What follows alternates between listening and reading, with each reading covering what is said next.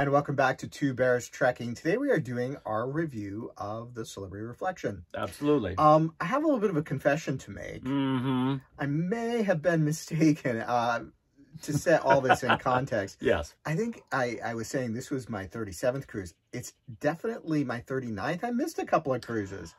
Yeah, you did so many. I've Yeah. done so many. Yeah. And it actually, I'm still getting down to the nitty gritty. It might have actually been my 40th, but we'll let you know officially. Yes. Eventually. All right. This was your first cruise. It was my first cruise. I had a great time. We'll talk about it as we're going through here. Yep. Yep. All right. So let's start off with the ship. Well, we did a whole deck-by-deck ship tour. And check it out. People seem to be loving that format. Mm-hmm. So we check it out. I mean, we cover all the things going on there, and we're not going to cover those specifics in this video. But here we are going to talk about the cabin. Yes.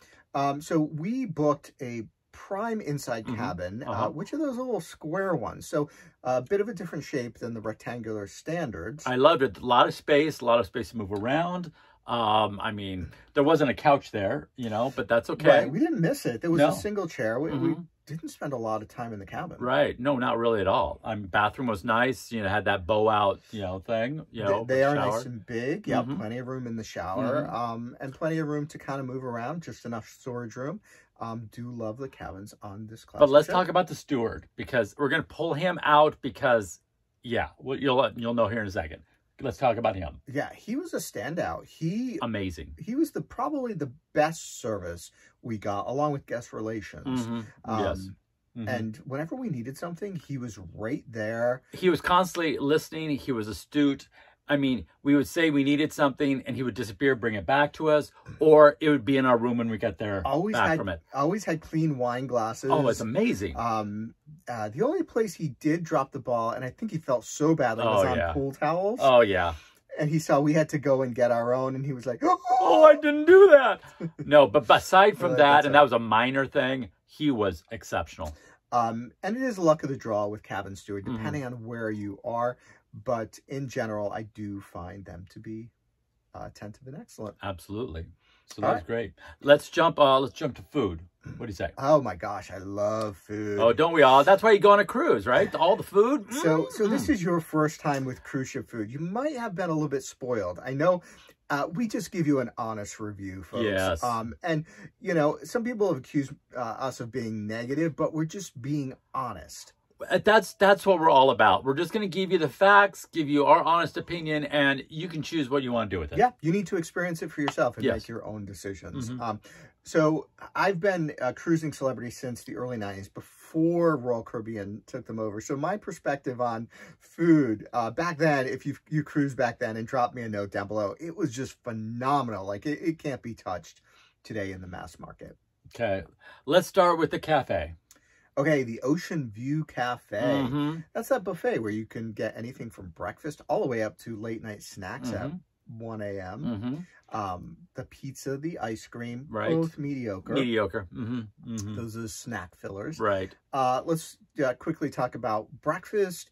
A lot of repeats, a lot of filler foods. Yes, a lot of filler foods. I mean, if you like carbs, go for it, because there's breads and pastries and all this kind of stuff. We don't eat that. We try to eat clean, eat a lot of protein. We want to stay healthy. So the food there, we only eat breakfast a couple of mornings. On that last morning, I did try some eggs Benedict from the made to order, and I love hash. It just was not. It was not that great. It was more like made to put together than made to order. So unfortunately, so the freshness. What we did find though for breakfast, oh yes, the Spa Cafe. Spa Cafe. Go on up to the Spa Cafe, because I mean, they have samplings, kind of little small, a lot fresher. Absolutely. Cleaner. Yeah. And we're not big breakfast eaters. So no. We do like our coffee though. And we loved the Hideaway, except until we realized there was no coffee going on there. Miss all over the place. Yeah. Either no cups, no coffee. And we tried, we were patient and hung in for a few days, but they never got it right. So we ditched that, went up to the Spa Cafe. And there's plenty of coffee there, plenty of snacks. Great service. Great service. Absolutely. Go there. Definitely go there. All right. The highlight of the ocean view is at lunch. Yes. And I think you'll hear people echo that. The biggest selection, the best foods. I loved the Indian food. That was good. I didn't have a lot of it. It was on your plate every meal almost. It was. And part of that, though, was a lack of good variety. One of the things I would find myself eating a lot was the salad every day because it's so convenient. And they used to vary it up, the types of greens you had and the fixings. Not so much anymore. It's like kind of the same thing every day, every buffet, right. Which I was a little bit disappointed in, but I was glad that it was there. Right, right. Veggies, fresh veggies, a little bit lacking. Again, a lot of carbs and filler foods. Right. And a lot of people were loving that, you know. Right. And if it's your thing, you'll be plenty there for you. Different pastas. We're not really pasta eaters. No. So so that a little bit tougher for us. Let's just talk about the desserts there at lunch. Oh dear. Well, a few were exceptional. Mercy me. Holy moly, yes. Yeah. These heaping bowls of bread pudding with sauce. And then the vanilla sauce on top. I gained a few pounds. I know I did. And there was a great cobbler one day. You know, the cakes are the same. Yeah. And, you know, it's hit or miss. You got to just be careful. But I will say the best desserts were over by the ice cream. They hit them over there. Yeah, they snuck them in. Go over there and find them. Sneaky. Yeah. Oh, yeah. Because they didn't have enough to go around. Those would run out. Very quickly. That's where you went and got them. For dinner buffet there. Again, we're going to do a special food video on all the rumblings, you know, of all the cutbacks. Right. And talk about that in more depth in a future time. So make sure you subscribe. Absolutely. Ring the bell for notifications. Give a thumbs up. You know, visit us on twobearstrekking.com. You know, share this. All right, so that dinner buffet, again, a little bit more heavy on the carbs. If you're meat and potatoes, you're gonna love it. You're gonna do great. They had a couple of different meats at the carving stations every night for the dinner buffet. Right. And they did change it up, which is nice. Which is nice, and we did go up there a few nights to check it out. I think. Again, I ended up with a lot of Indian food. Right. They did have the Asian stir fry, which I do normally love. For some reason on this cruise, like I didn't get it. Did you get it? No, I think I might have tried it once. Yeah, but not a lot. So you could do that, and they have Mexican samplings and everything. So plenty of different selections for the average cruise passenger. Right. For us, it was just because we do eat a little bit cleaner and more veggies and protein, a little bit, you know. But we did eat most of it. We had a lunch. We're going to go down to, you know, the main dining room. Oh, the lunch in the dining room. Yeah, that was exceptional. It was, I think I got short ribs. Oh, my goodness. Fall off the bone. They were delicious. Delicious. That lunch was fantastic. That whole day was just crazy. We had a great day. That lunch was fantastic. So don't forget about lunch in the dining room. Right. Now we also had dinner in the dining room, and we're not going to talk about the service. We're going to talk about the food now. The food, strictly. You have to be careful, and you'll hear me when I talk about food in our food video. You just have to be careful and learn what to pick and choose. Right, right. Which I'm very good at. Right, right. It wasn't bad. It was okay. Yeah, it was pretty good. One evening, that last evening, the food, our entire meal from beginning to end was excellent. Yes. Yep. We had a couple of other hits and misses, but overall, very good food there in the dining room. Yes. We did not partake in any specialty restaurants. Nope. But we're going to mention two things. The gelato. Oh, you should definitely pay some extra cash on that gelato. Yes. I think it's well worth it over the ice cream up at the buffet. Yes. And and then just next to that. Pastries. Oh, yes. Now, where was it at? El Baccio. El Baccio, yes. It was great. We always stopped and got, a little... And ran into the cruise director. Oh, talked a few times there. So if the cruise director is stopping by there, that's where you get your desserts. Yep. And they're complimentary. So complimentary. Can't argue with that. All right. So we didn't do room service on the sailing either. No. Okay, where do we go next? Are we going to go... Oh, let's go to service. Go to service. Okay, we've already talked about the steward, so we're not going to talk about him. Phenomenal. Yes, so the service up at the buffet. Mixed bag. Would that be the best way to say it? Yes, and from my past, I'm used to them being a little bit more attentive, maybe helping you with your plate, helping you find a spot, helping you with your drink, because you can only juggle so much at one time, right? Right. And if it's a crowded day, finding a space, it can be challenging. Although it wasn't too bad, only a couple of times. Right. Usually they're quick to clear. Mm-hmm. They'll come around, they'll chat with you, right. They'll joke around. A lot less of that. A lot less. And I mean, with regards to removing our plates and stuff, there was times that we would eat our entire meal, our plates would be stacking up, and we'd end up just leaving them there, you know. So it's a place for improvement. Yes. All right. We're going to save the dining room service at dinner for last, and you'll see why when you see the harpoon coming. Yep. As we said, guest relations excellent. But the reason we had to go to guest relations because the martini bar. So we had prepaid for martini flight. We didn't have a drink package. We just wanted to check this out because we'd heard great things. Right. When they opened, the bartender was very attentive initially, but then kind of fell off and disappeared. Right. And it was not busy because they had just opened. The assistant, again, was hit and run when he took our cards, brought the bill.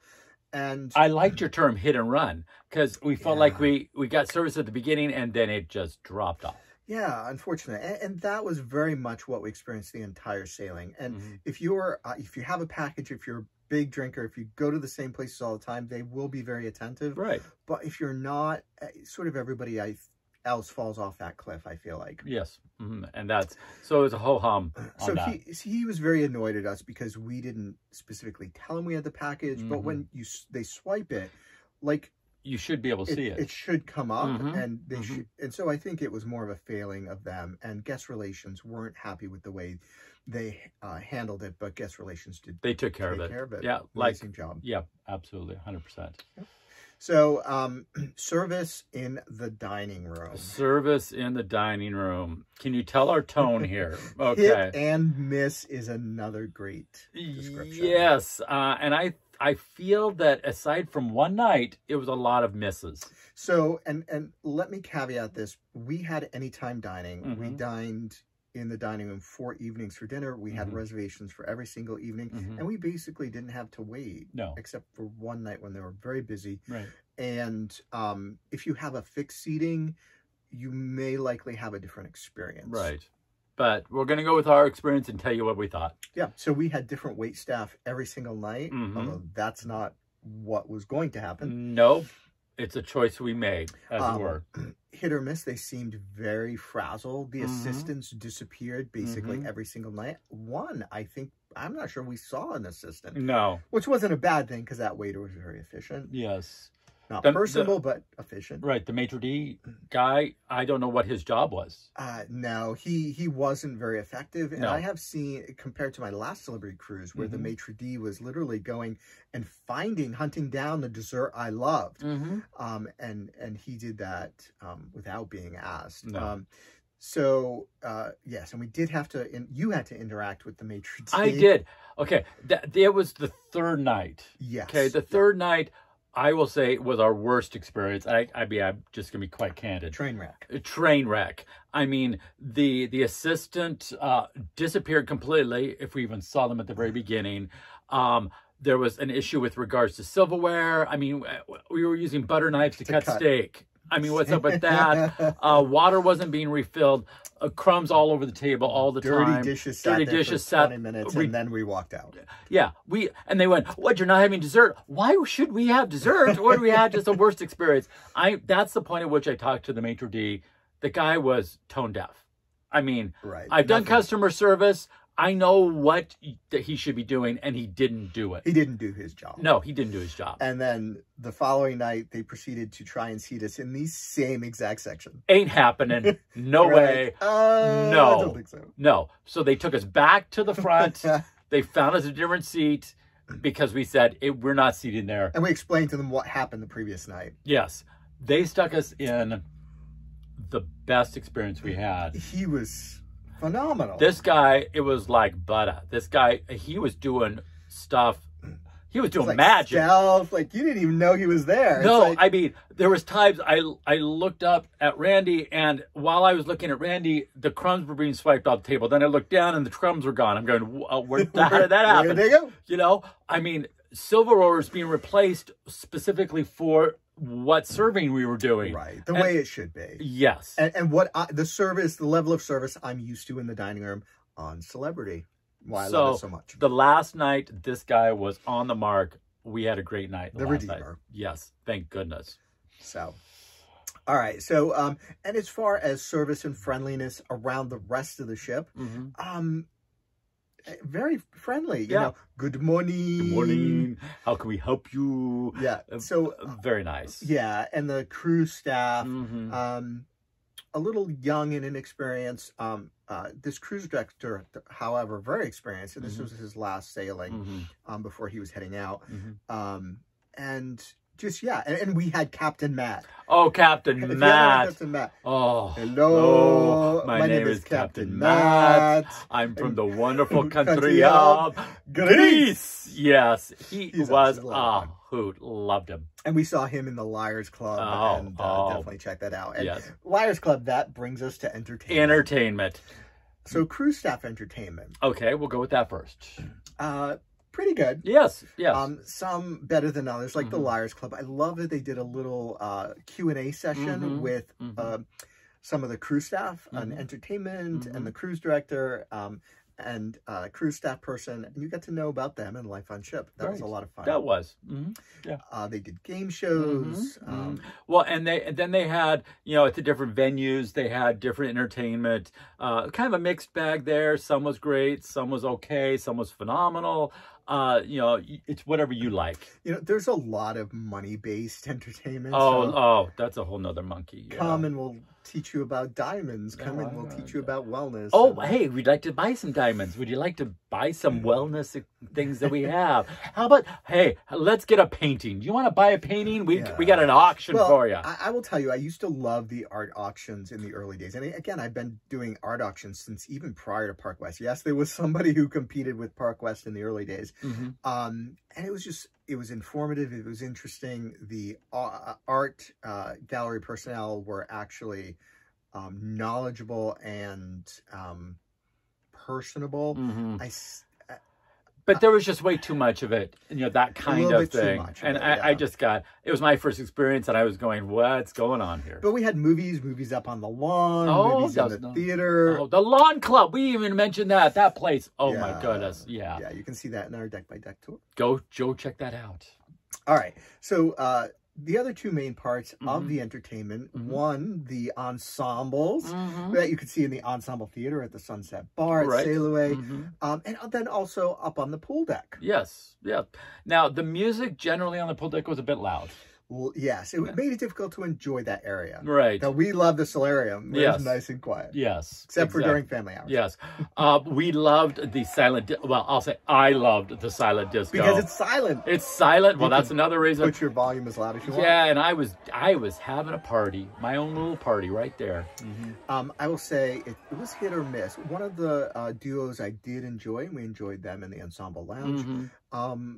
The gal the single solo. Yeah, with the acoustic guitar. But acoustic may be your thing. If you like that, you'll find something that you like. We found something we liked. I did miss a piano player, like a piano music, because I do enjoy that with a drink.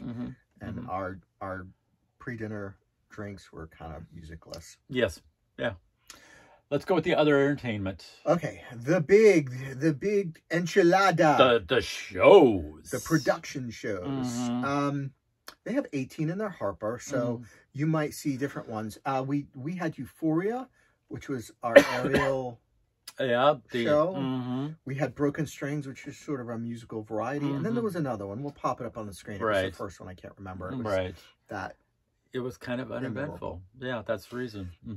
And a lot of the entertainers are younger than they used to be. Right. Which I think detracts from it. But we had some talented vocalists. Right. And okay dancers. Okay dancers. Okay dancers. Aerialist. It was weak. Yeah. I don't want to say that. Aerialist, it was very simple. It's not what you're going to see on Royal Caribbean. I think they gravitate more towards aerial acts a little bit better. But if you've cruised Celebrity, it's no surprise. Celebrity has always been middle of the road as far as production entertainment. They may have gotten away from the feathers, but lack of storylines, so much so that the cruise director has to explain what the story is about prior to the show starting. That's a bad sign. Now, I mean, it's something to do in the evening. It is. It was enjoyable. Yeah. So, I mean, you know, and feel free. If you don't like the show, walk out. I mean, you're not stuck there. Sometimes if we thought, oh, this may not be great, we sat in a place where we could easily walk out. A couple of nights ago, we sat in the front row because we were, like, excited. Yes. And Broken Strings was one of those. Yes, right? Absolutely. Having been in theater, done theater, directed theater, Broken Strings was, in my opinion, their best show. They seemed to really enjoy the show, the energy. They got the audience involved. Yep.